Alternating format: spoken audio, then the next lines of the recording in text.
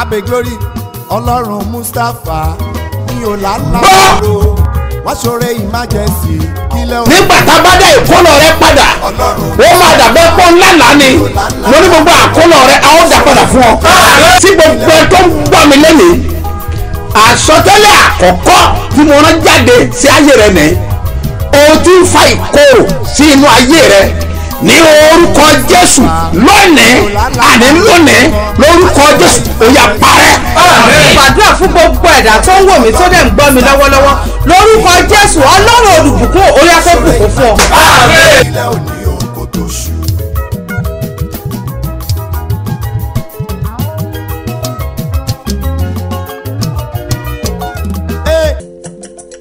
bẹ̀rẹ̀ sí ní gbé bàbá ga fúnre tó ṣe láyé ẹ̀. bẹ̀rẹ̀ sí yìn lógo fúnre tó ṣe láyé ẹ̀. ó tún dá ẹ sí ó tún mú kó o jí láàárọ̀ yìí. máa bẹ̀rẹ̀ sí ní gbé bàbá ga. máa bẹ̀rẹ̀ sí ní Olúwa lógo. ìwọ lọlọ́run mi ìwọ lẹlẹ́dàá mi. ọba wọn bá Olúwa wọn Olúwa. ọba títí láì kò lè yí padà. èmi ò máa yìn ọ́ títí ayé. ìwọ lọlọ́run mi ìwọ lọlọ́run mi kí ló wí. ìwọ lẹlẹ́dàá mi. mi ò gbọ́. ọba wọn bá Olúwa wọn Olúwa. ọba títí láì kò lè yí padà. èmi ò máa yìn ọ́ títí ayé mi.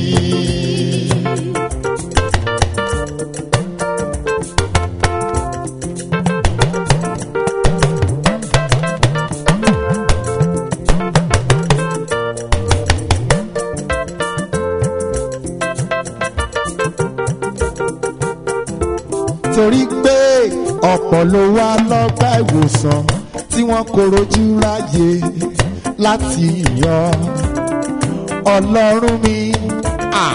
nípa ọrẹ ọ̀fẹ́ Abe Glory wíwá tí mo wá láàyè n ó yìn ọ́ o Ọlọ́run ṣe bí ọba. ìwọ lọlọ́run mi ìwọ lẹlẹ́dàá mi. ọba wọn bá Olúwa wọn Olúwa. kí ló wí. ọba títí láyé kò lè yí padà.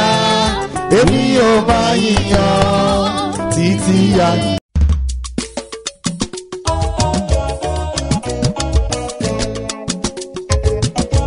Abe Glory Ọlọ́run Mustapha o ló mú mi ṣe bí ọba. Ọlọ́run Mustapha o ló mú mi ṣe bí ọba. àwọn kan bí mi léèrè wípé báwo ló ṣe jẹ́. ẹ̀mí mímọ́ láṣírí ẹwà tí mo fi ń ṣakọ ìgbàlà. Ọlọ́run Mustapha o ló mú mi ṣe bí ọba. jẹ́ kí Ọlọ́run àlàáfíà May God of peace kí ó wà pẹ̀lú gbogbo be ènìyàn with tó ń everyone gbọ́ ohùn mi hearing my voice jákèjádò àgbáyé. throughout the whole world. gbogbo ibi tí o bá wà Wherever you are, àmì ẹ̀gbọ́n ni mo fẹ́ gbọ́. I want to hear your hand mo bend. rán ọ̀rọ̀ Ọlọ́run I jáde. send out the word of God. àṣẹ láti òkè Authority from ní heaven. orúkọ tí bàbá In the name of the Father, àti ti ọmọ Son, àti ti ẹ̀mí and mímọ́. Holy Spirit. ayé rẹ̀ á dìde. Your love will be lifted. ayé ẹ̀ máa Your nítumọ̀. love will be meaningful. ọwọ́ Ọlọ́run àti agbára The rẹ̀ hand of God and His ó máa power dì ọ́ mú. will uphold you. agbára tí gbógun tì The ọ́ power waging war against ojú you máa tì will wọ́n. be put to shame. agbára àtòkè wá The power from ó above máa fà ọ́ sókè. will lift you high. wà á kó lẹ́yìn You will lásán. not be ordinary again. ìran ògo rẹ̀ The vision of ó glory máa ṣẹ mọ́ lára. will fulfill. ọwọ́ Ọlọ́run The hand of God á fà ọ́ sókè. will lift you high. ìlérí ọ̀rọ̀ á ṣe fún ọ. Promise of heaven will wà á come dẹ̀ down. ṣe bí ọba. And you will reign as a Jésù king. Olúwa wa. Jesus Christ, name my Lord. orúkọ mi ò yí padà. My name change not. apostoli yìí náà The ni apostle. Dr. SMO Mustapha JP baba ṣebí ọba láti ìjọ Seed of Christ Golden Church Land of Reality tí olùjọ á wà ní Gbáremú Ìdíòbí airport area ní ìlú Ìbàdàn. Ọlọ́run tó pé bàbá ṣe bí ọba máa sọ gbogbo ènìyàn dòmìnira bóyá ká lọ pàdé Ọlọ́run ìwọ lè rí kan. Ọlọ́run tó pé apọ́sítù SMO Mustapha JP bàbá ṣe bí ọba ń bọ̀ wá o. sí àjùwọ̀n àkútẹ̀ fún ìtúsílẹ̀ àtòmìnira gbogbo ènìyàn. àjùwọ̀n àkútẹ̀ freedom crusade. gbogbo olùgbé alágọ̀ọ́lé àkútẹ̀ àdìyàn ọ̀gàrọ̀ gíwà àtàgbègbè ẹ̀. ẹ̀yin ní iṣẹ́ ìtúsílẹ̀ àtòmìnira àtòmìnira tí Jésù fẹ́ tọwọ́ bàbá ṣe bí ọba ṣe kàn. Òmìnira mi, my freedom. Látọjọ́ Monday 24th sí Friday 25 March. Làwọn èèyàn yóò tún fi máa ní ìbápàdé Ọlọ́run. Ìwọ náà jáde wá pàdé Jésù oníṣẹ́ ìyanu tó ń tú àwọn èèyàn sílẹ̀ nípasẹ̀ pé ẹ̀. Lórí Apostle Dr. S.M.O. Mustapha J.P. bàbá ṣe bí ọba. Àtọ̀pọ̀ ránṣẹ́ Ọlọ́run àtàwọn olórí ẹ̀mí o. Láago 4 ìrọ̀lẹ́, Adìyàn Aláùsá fì. Lambẹ̀ Junction Ogun State la ó ti pàdé. Ẹ̀rí ìpàdé eléyìí wọ́n ló ní jáde wá pàdé Jésù. Alágbára láyé àti lọ́run. Powerful God on heaven and earth. Ẹ̀mí àwọn wòlíì. Spirits of the prophet. Agbára Ísírẹ́lì. Found in Israel. Mo gbàdúrà ní orúkọ I rẹ. pray in your name. Gbogbo ẹ̀dá ènìyàn. Every Tí mankind. wọ́n tọ́jú orí ìdánwò. That they sit there Mọ́jú òní. Lórúkọ Jésù. In the name of Jesus. Olúwa tú wọn sílẹ̀. God set them free. Ogun ojú oorun ò ní borí ẹ̀. Ìwọ ló máa ṣẹ́gun. You will conquer Lẹ̀kùn them. àánú rẹ sí. Your door of mercy will open. Jésù Olúwa wa. In Jesus' name. Lórúkọ Jésù wà á rí àánú gbà. Dr. Mason in Jesus' name. Bíbélì wípé The Bible says ó la inú rẹ̀. he opened his mouth Ó dẹ̀ sọ̀rọ̀ jáde ní òwe. and speaking parables. Ajá gbọ́ lẹ́tà àwọn ènìyàn Let's wọ̀nyí. look at all those people's letters. Wọ́n ní lójú àlá. Sent in a dream. Ìránṣẹ́ inú rí wípé Someone saw that eyín ẹ̀rẹ̀kẹ́ òun lọ́nà méjèèjì àtọ̀tọ̀ àtòsì. the teeth on the four cheeks Ó rí i pé ó yọ.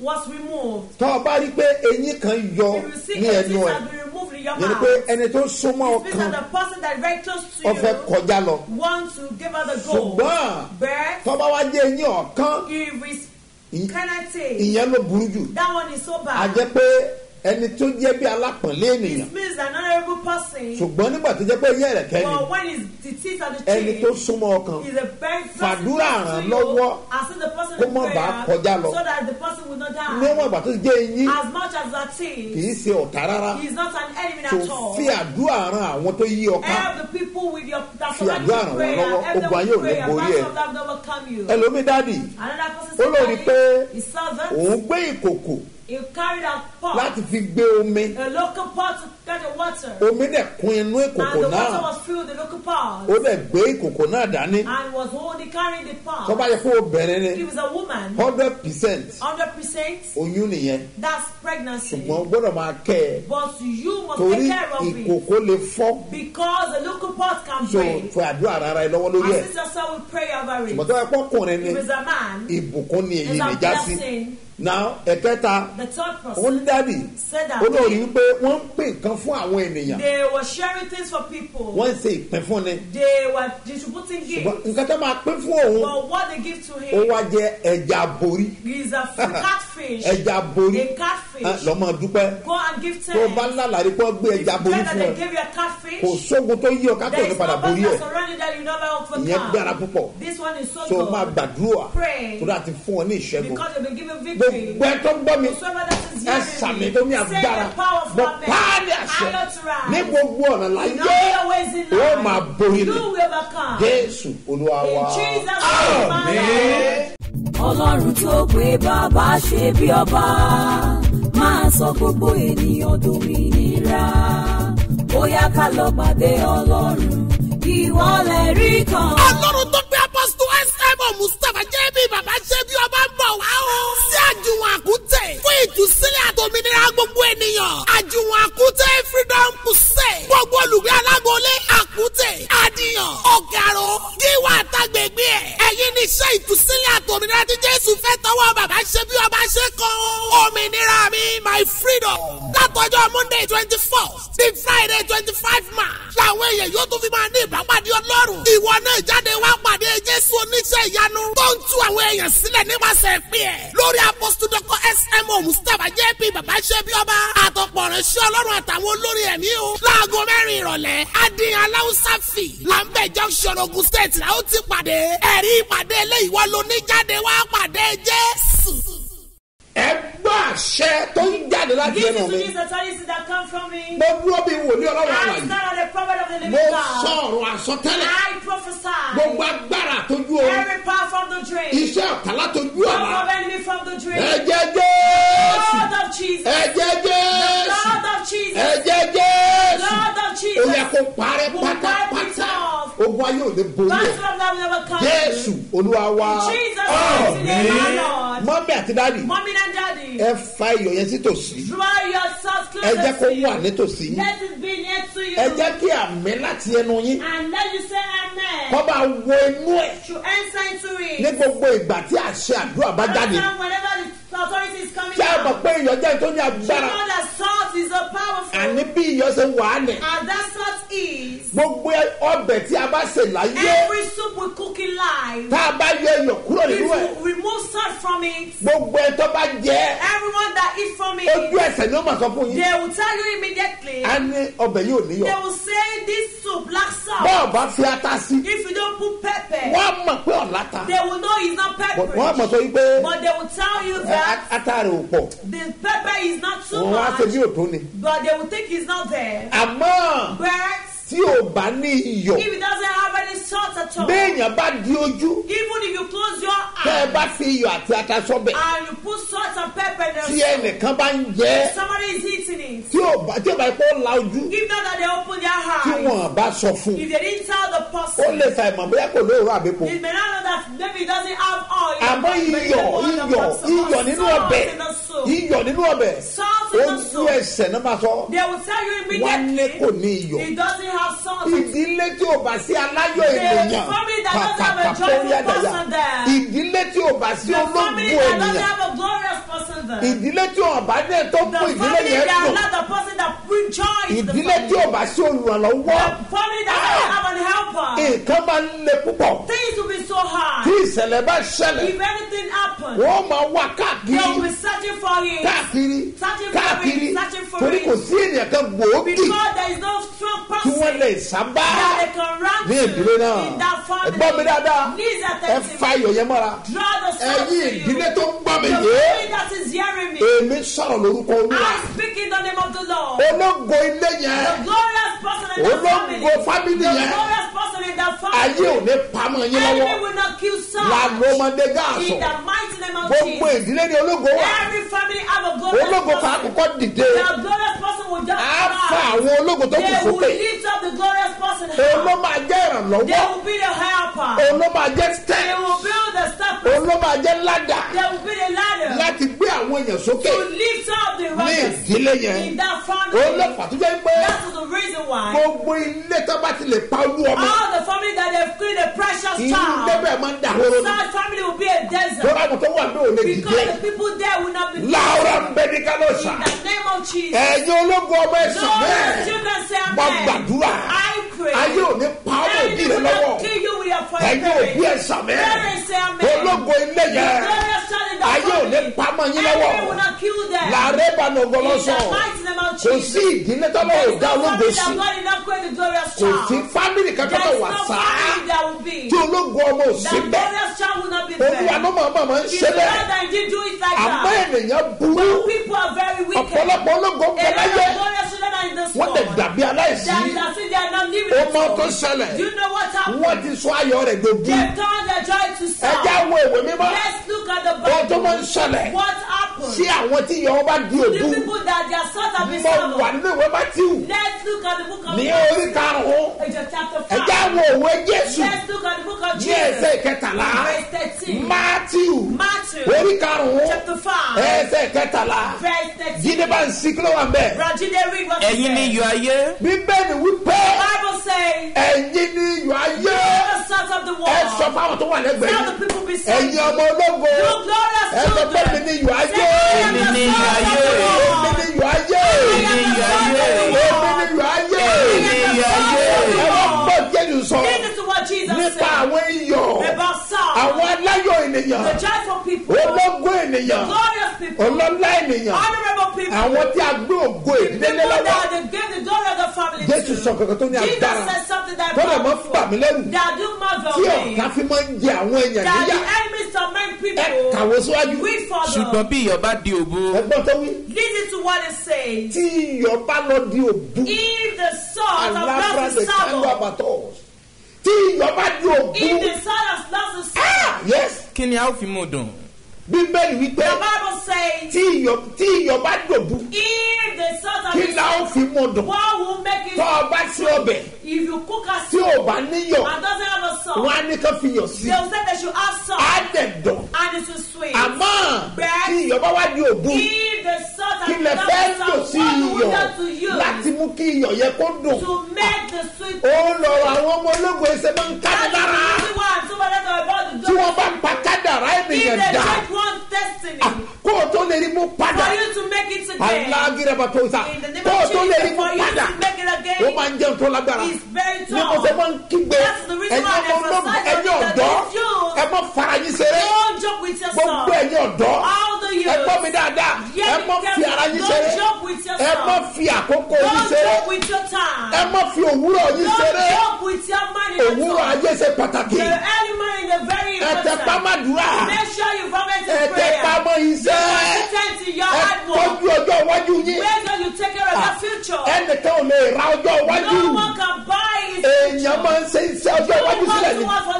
your future. èèyàn máa ń gbàdúrà ọjọ́ iwájú ni You pray for your future. ẹ̀yin ọ̀la orílẹ̀-èdè nàìjíríà The future of the ẹ Nigeria. múra Get ready. ẹ múra Get ẹ prepared. múra Get ready. nítorí ọ̀la Because of your future. ẹ̀yin ní ìgbẹ́kẹ̀lé ọ̀la You wa are the children of the nature. ẹ̀yin ní You are the ẹ̀yin one. ọ̀dọ́ You ẹ di àmúre tie your ẹ love múra and be fún prepared àdúrà for prayer. àdúrà ṣe pàtàkì Prayer is very ẹ gbọ́ mi important. dáadáa Please gbogbo attend ẹ̀yin ọ̀dọ́ tẹ́ bá ń gbọ́ mi all the youth that are tó a bá here. wà nílùú ìbàdàn Different in battle. gbogbo bí a bá wà ń bàdàn Wherever ẹ̀yin you are ọ̀dọ́ in mo bá battle, sọ̀rọ̀ you are the one I'm talking ẹ̀yin to. tẹ́ ẹ sì wà léèwé Those of you in school. ẹgbẹ́ àjọ pàdéjọ sọ́dẹ̀ Let's meet on ẹ sọ Sunday. fáwọn òbí yín Tell your parents mo fẹ́ lọ that I sàtìyẹrí want to go and succeed. olúwa ní kí n gbàdúrà The fún báàrò Lord said I should give you Mo máa pín báàrò yẹn fún gbogbo àwọn I'm going ọ̀dọ́. to distribute all the pens to you. 5,000 pence 5,000 wọ́n ti wà lẹ̀ is ready fún àwọn ọ̀dọ́ for the youth. ní ọjọ́ sunday On Sunday, wọ́n máa ní agbára it's going to be ayé powerful. gbọ́dọ̀ nítumọ̀ Your love must be ayé lifted. gbọ́dọ̀ dìde Your love must be lifted. gbogbo àwọn branches wa All the branches. ẹ lọ pàdé bẹ̀ Go and meet them. ọjọ́ sunday máa lé Sunday will be great. àárọ̀ ìjọ máa ní agbára Even to my mother. ní abúlé gbà In Abúlé wọ́n máa Ẹ̀gbá. ní agbára It will be powerful. ẹjẹ́ àjọ pàdé bẹ̀ Let's meet them. káàjọ gbàdúrà And pray. ẹ gbọ́ mi dáadáa Meet attentively. kò ní lè dáa fún You ènìyàn don't just make ẹ̀yin it. ọ̀dọ́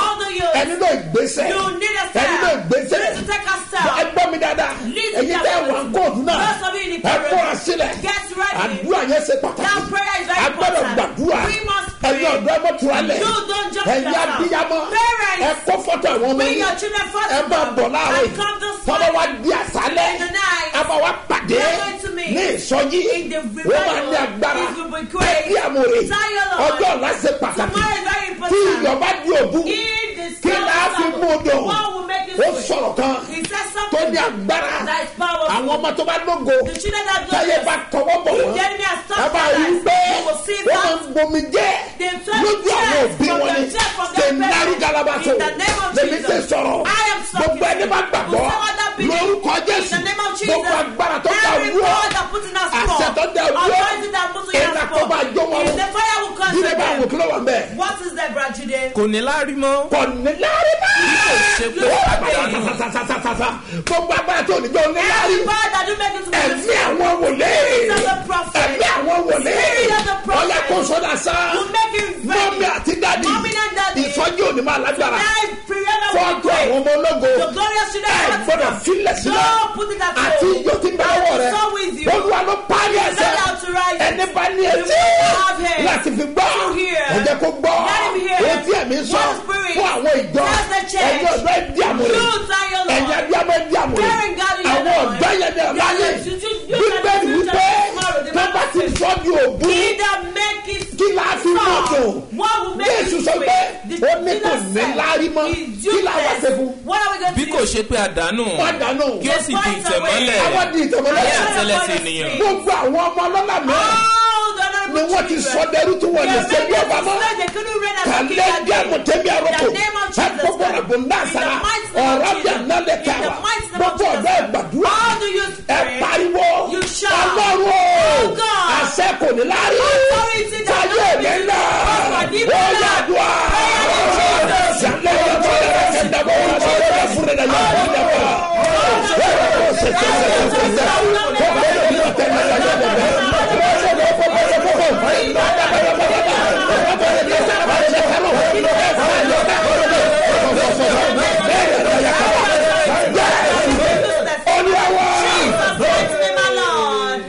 kí ló já sí. ẹ̀rí ẹ̀rí.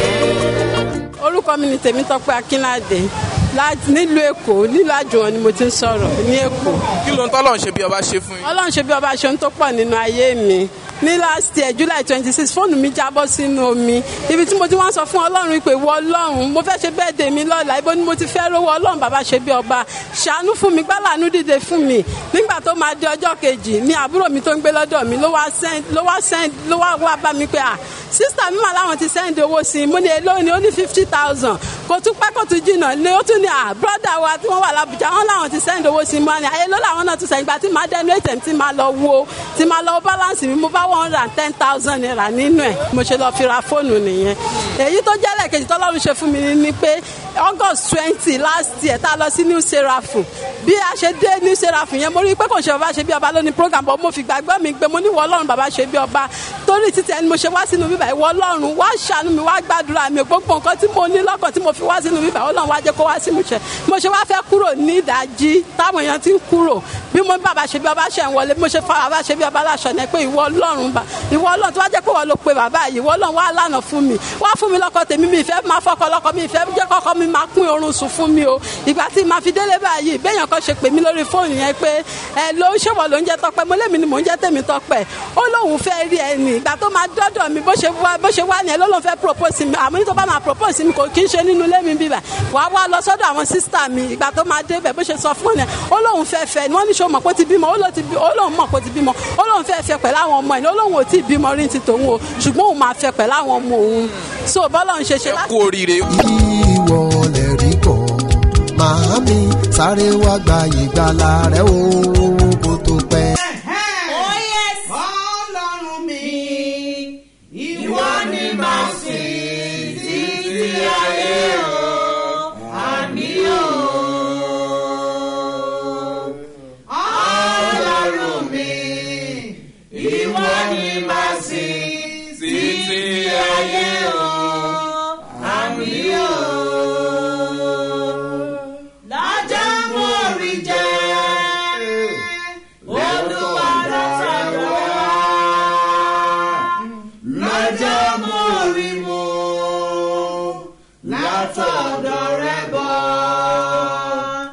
Ọlọ́run mi ìwọ ni màá sìn títí ayé mi àmì o. Ọ̀rẹ́ bí Jésù kò sí láyé yìí, Jésù nìkan lọ̀rẹ́ òtítọ́. Ọ̀rẹ́ ayé yìí lè kọ̀ wá sílẹ̀, ṣùgbọ́n Jésù kò jẹ́ gbàgbé mi, kò jẹ́ gbàgbé mi o. Kò jẹ́ gbàgbé mi. Ọ̀rẹ́ òtítọ́ o. Kò jẹ́ gbàgbé mi. Hallelujah. Ṣùgbọ́n Jésù kò jẹ́ gbàgbé mi.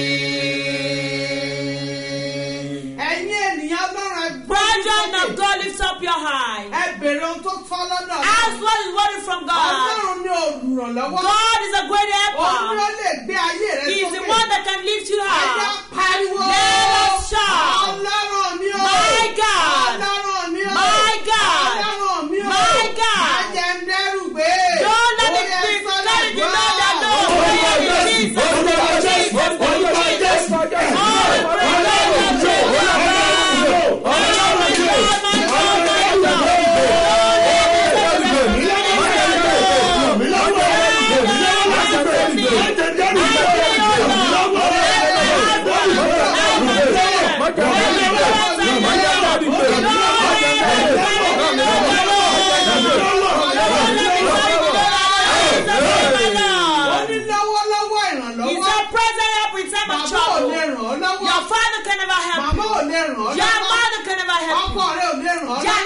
Cannot help you. Your wife cannot help you. It's only Jesus that we should look unto. He's the one that will never help for you. Let us shout, brethren of God. God the well. God the how. I've come this morning. God have mercy on me. Leave my glory how. Turn it to prayer in Jesus' name. Jesus' name. Jesus' name. All of prayer.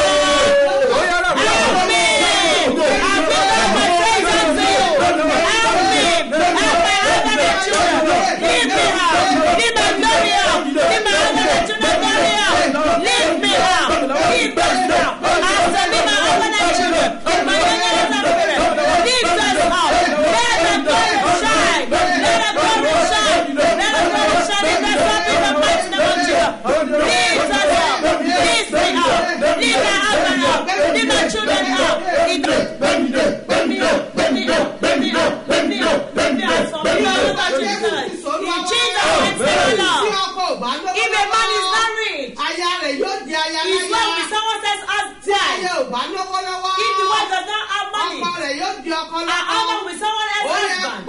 You will lift out your voice. You will shout. God, don't let another person take my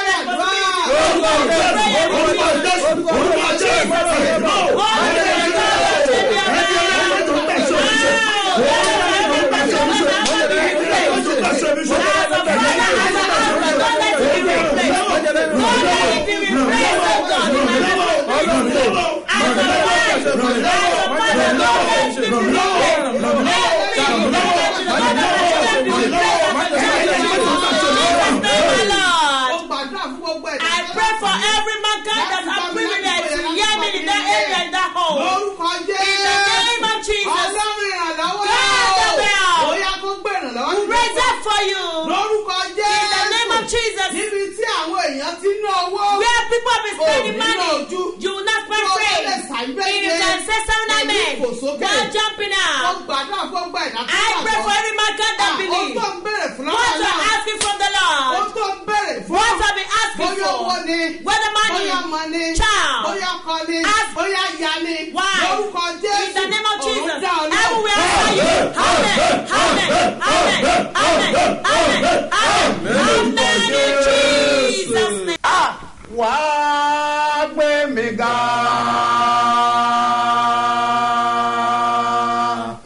Wá gbé mi ga. Ọlọ́run wá gbé mi ga. Ọlọ́run àwọn tó ti ga. Àwọn tó wà lókè agbára kan ló mú wa lókè. The people that are lifted is the power that lift them up. Àwọn tí ń pàṣẹ àṣẹkọ̀ọ́ tó wọ́n di apàṣẹ. Authority that make them authoritative. Àwọn tó jẹ́ èèyàn. The people that are great. Àṣẹkọ̀ọ́ ni wọ́n fi jẹ́ The èèyàn. authority that make them great. Wọ́n ti lè gbé lọ́wọ́ Jésù. They are from Jesus. Wọ́n ní àṣẹ wo ló fi ń ṣe They kàn know wọ̀nyí. which authority you use to do all this. Àmọ́ àṣẹ tó wá láti But òkè. the authority that comes from above. Ènìyàn ò lágbára lórí ẹ̀. People don't have power over it. Gbogbo èèyàn ẹ múra. Everyone get Àjọ ready. kọrin You yìí. try to sing their song. Àṣẹkọ̀ọ́ tó gbé àwọn tó ga. Authority that lead the people out. Àṣẹ yẹn gbọ́dọ̀ ṣàwárí That ẹ̀. authority must search for you. Ìwọ náà gbọ́dọ̀ ga. You too must be great. Mo gbọ́dọ̀ ga. I must be great. Ẹ gbé ọwọ́ sókè. Lift up your Ẹ head. jẹ́ ká rí pẹ́yìn lẹ́ ń And sọ̀rọ̀. let them see that you're the one Ẹ talking. wí pé wà á gbé mi ga. Wà á gbé mi ga. Wà á gbé mi ga o. Ọlọ́run àwọn tó ti ga. Màrọ́ dà yà lakọ̀rẹ́bẹ̀ náà yàrá afánu lẹ́ẹ̀ mánu yẹ kẹfẹ́ náà kọ́ ní aláǹdà káàsà. Wọ́rẹ́kẹ́ nájọ arábìnrin kan lọ́bẹ̀ ní ìlànà wọ́rẹ́ ìsàlájà kọ́ ọ̀rọ̀ bí na yàrá yàtọ̀ ìyẹn máa lọ́rọ̀ bí na yàrá bá ó di àkàkà wọn lórí àlàsára àdàbọ̀nù ẹ̀sẹ̀ aládàmọ̀dé yàrá arábìnrin sàrọ̀ àbá ọ̀pẹ̀lẹ̀ ìfàdúrà yà wọ́n ti fẹ́ẹ̀ yàrá olè ẹ̀dá ọ̀pẹ̀ sókè wípé wà á gbé mi ga ọ̀wọ́kè wà á gbé mi ga wà á gbé mi ga o ọlọ́run àwọn tó ti ga. ẹ jẹ́ wà Facebook ẹ bá ń ṣe àpọ́gàmù nígbà mẹ́ta ẹ wá pariwo ọlọ́run mi o ọlọ́run mi o ọlọ́run mi o má ṣe jẹ́ kí iyọ̀ mi kó dòdò. ó yàrá orúkọ Jésù orúkọ Jésù orúkọ Jésù ọlọ́run mi o ọlọ́run mi o ọlọ́run mi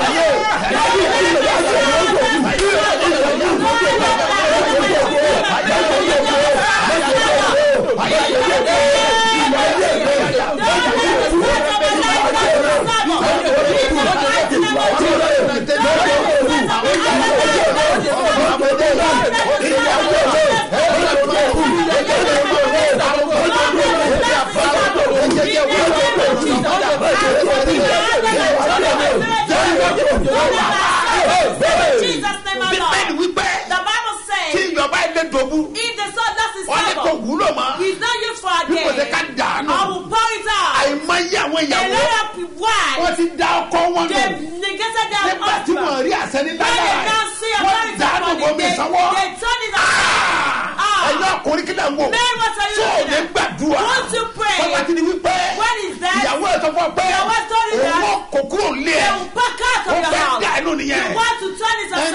ẹ̀ tó bá ní láàrin. The one that is useful. ìyàwó ẹ̀ dànù. The one doesn't turn them gbà mí aside. dáadáa. Hear me attentively. gbà mí dáadáa Hear me ìyọ́mọ. attentively. táwọn òbí wa ti nání ẹ̀ mọ́. If your parents don't look after your ọ̀wọ́ dá inú nìyẹn. they've done you aside. ẹ̀yọ́ mọ́ o. Children. ẹ̀dìdẹ́. Rise up. pariwo. You shout. má jẹ́ kí iyọ̀ mi ó dòkú. Don't let my son ó yàtọ̀. in Jesus. In Jesus. In Jesus.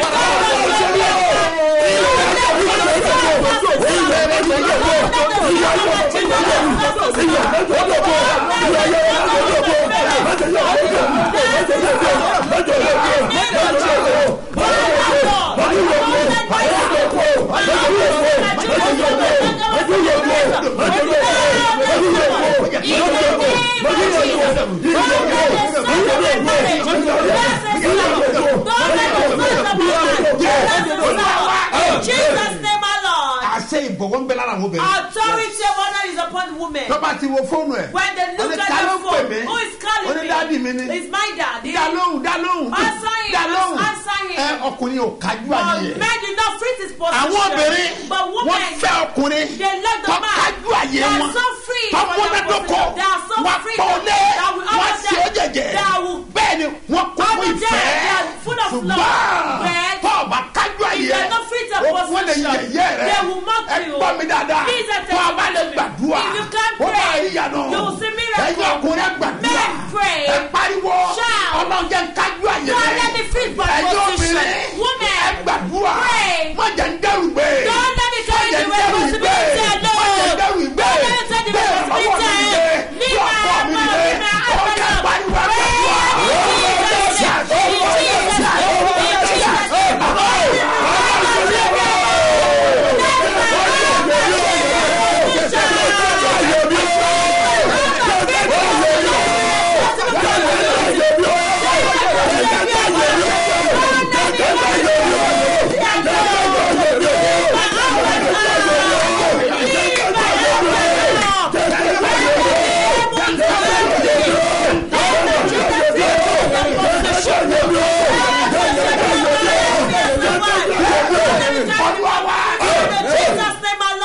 gbàdúrà. You will pray this prayer.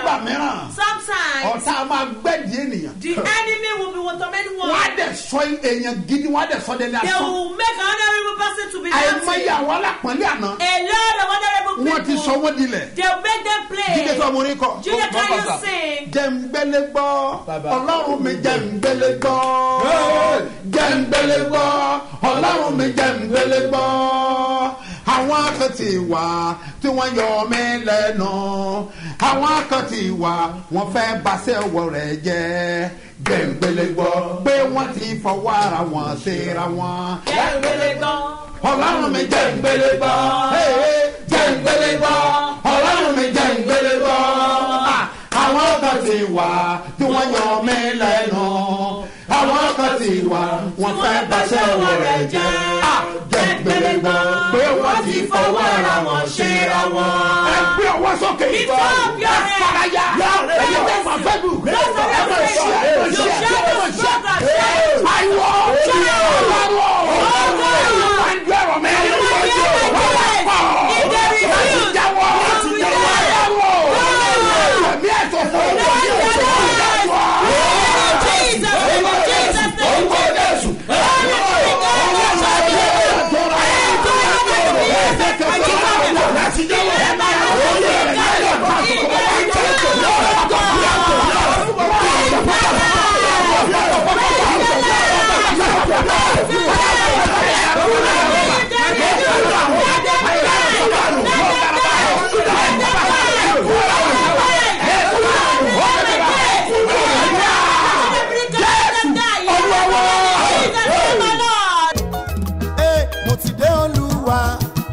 sọ fún Jésù kí Jésù sọ fún ẹ̀mí mímọ́ mo ti dé Olúwa sọ fún Jésù kí Jésù sọ fún ẹ̀mí mímọ́ ipò tí mo wà yìí ò tẹ́ mi lọ́rùn ni mo ṣe wá ipò tí mo wà yìí ò tẹ́ mi lọ́rùn ni mo ṣe bẹ̀bẹ̀ ó ti tó àkókò wá gbé mi dìde kíákíá mi ò lá. mo rán ọ̀rọ̀ lọ.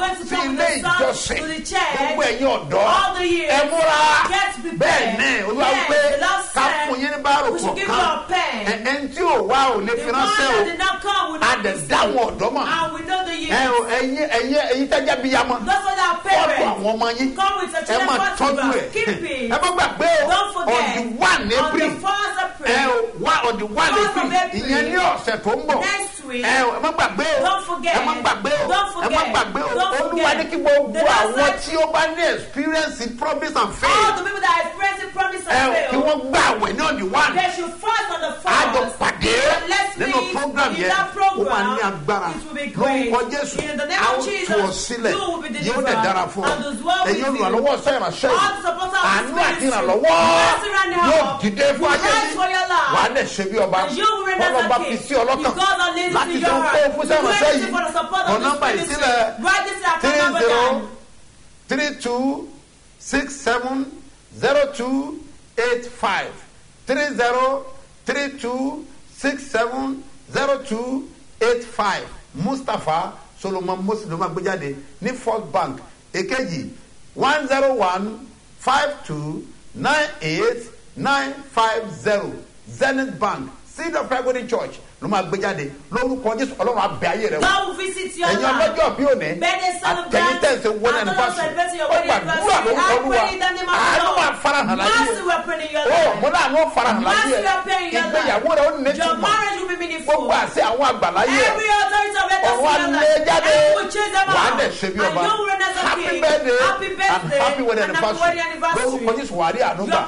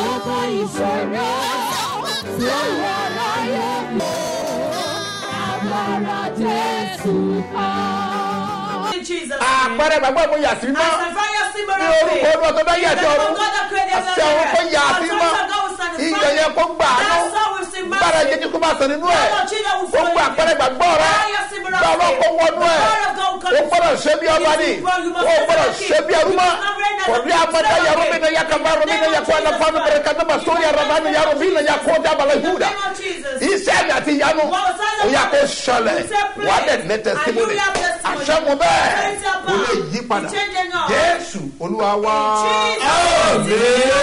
kọjú sí ẹnìkan kí n dá lójú báyìí pé èmi gbọ́dọ̀ lẹ́ẹ̀rí kan.